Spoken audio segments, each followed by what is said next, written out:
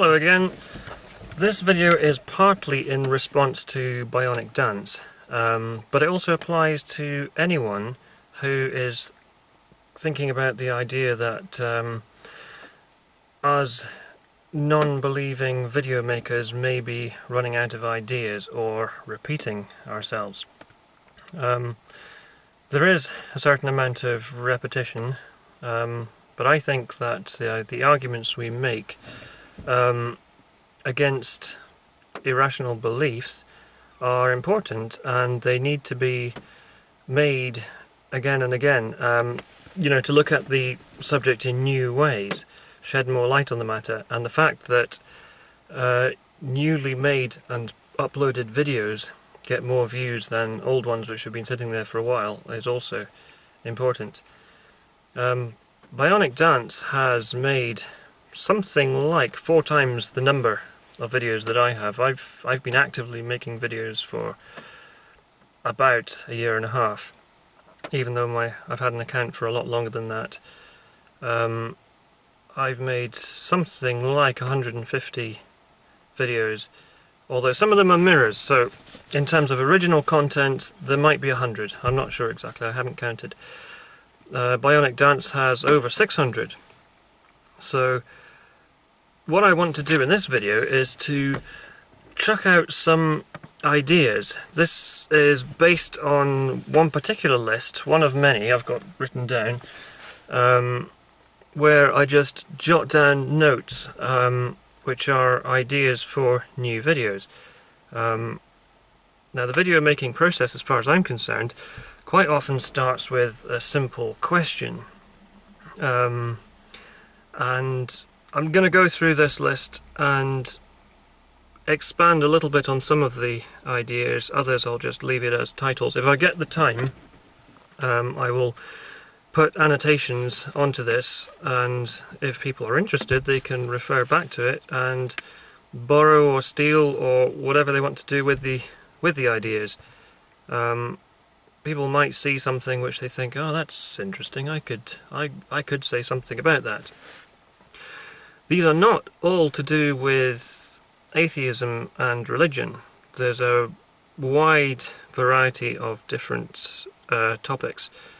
Some of them I have explored a little bit anyway.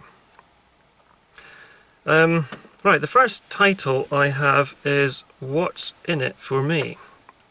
And this is, as and when or if I get around to making it, going to be an exploration about selfishness, altruism, morality, and doing good deeds, or not, as the case may be.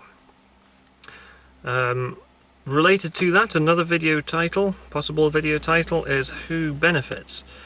And that is looking at the things which people do, the things which people say, and especially if they seem odd in some way, I think it's important to ask who benefits. Who benefits from me believing one particular idea, whether it's religious or otherwise.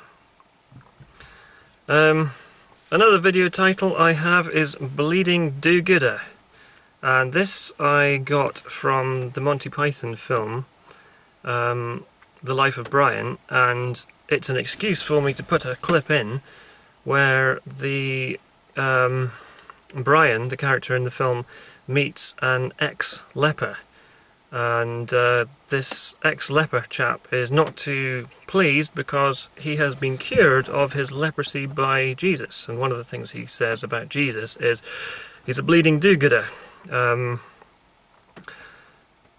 So that I'd also like to combine that with the idea of putting the world to rights, which is something a lot of us do quite a lot of the time. We have ideas about how to improve things in the world. It's worth mentioning, this list I've got here is in no particular order whatsoever. It's pretty random, so if this video gets very long I'll just stop it and carry on in part 2. The next possible video title is The Business Mentality.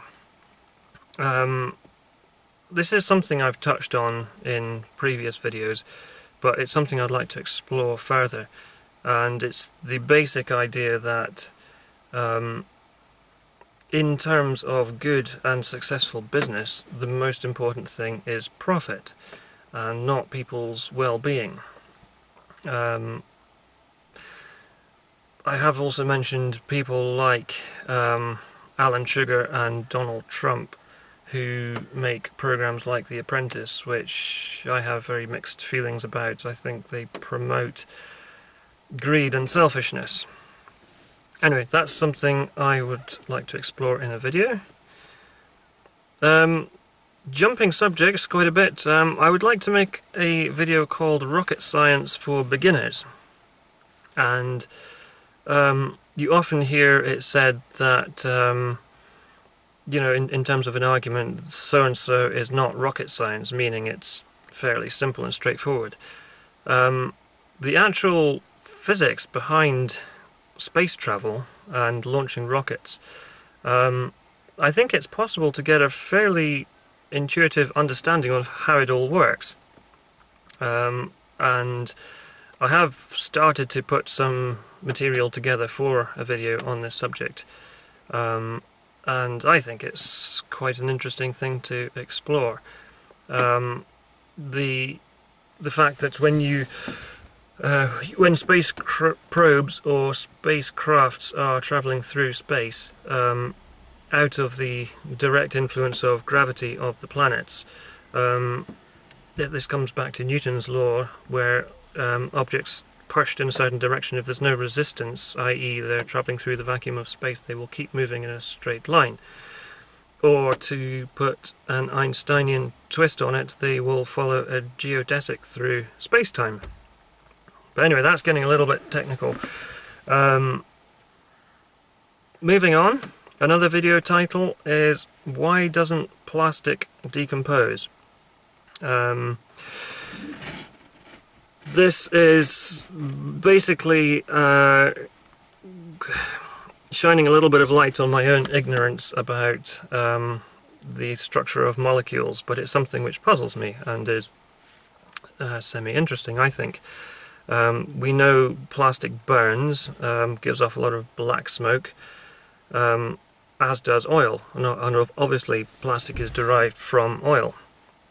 It is a hydrocarbon, so like other hydrocarbons, or things made from hydrocarbon, you know, like our own bodies and plants and trees, provided they're dried out, they burn. So why doesn't plastic burn? It's more of a rhetorical question, but something I'd like to explore in a video. On a similar topic, or similar thread of thought, do diamonds burn? This is something I've wondered, and since found out that they do.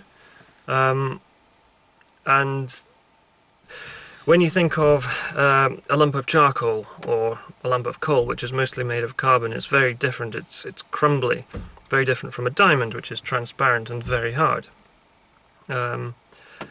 So that is another kind of rhetorical question, but something I would at some point like to make a video about. But if anyone else wants to make a video on that, then please borrow or steal my idea. Another question is, are icebergs salty? The answer to that, as far as I know, is they're not salty. Seawater freezes at about -2 degrees centigrade, which means because of the concentration of salt in seawater, it will remain liquid, you know, below the normal freezing temperature of water. And when it does freeze, the salt will not be frozen within it, I don't think. Another interesting thing about most icebergs that might not be immediately obvious is that they tend to come from glaciers or pieces of ice shelf breaking off Antarctica and the ice sheet over the North Pole and Greenland. So it's basically snow which has fallen and frozen, or rain which has fallen and frozen into solid ice, and where that meets the sea, chunks of it break off and then they float away. This is particularly relevant at this point in time, being the 100th anniversary of the sinking of the Titanic, so a lot of people are talking about icebergs. I'm going to stop this one now because I think I don't have a watch or a clock running, but I think this is probably getting quite long. If you're interested in more ideas for videos, please watch part 2.